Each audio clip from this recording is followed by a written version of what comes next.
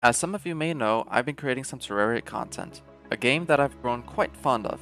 If you look at my Steam hours, you'll see that Terraria is my second most played game, with over 350 hours to date. However, my all-time favorite game is TF2, and I've spent nearly 4 times as many hours playing TF2 compared to Terraria. But let's just shift the focus of this video. Today I want to talk about market gardening, or specifically, how I can bring this iconic TF2 maneuver into the world of Terraria. Now, you might be wondering, what exactly is market gardening? Let me explain.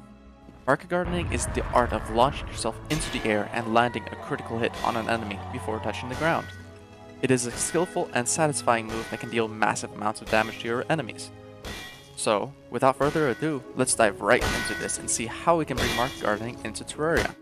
Let's start with finding a melee weapon, more specifically, a weapon that would allow me to do more damage when I'm in the air, because as cool as that shovel is, I'm not going to be able to do much damage with it. How about a lance? The lance is a weapon that would allow me to do more damage the faster I'm moving, so let's see if this weapon would allow me to do extra damage while falling in the air. Nice. Now we need to find something that will allow me to get up high in the air. Let's try the rocket launcher. Yeah, no, although it gives me some knockback, the height won't be enough to do the damage I want, so how about a mount?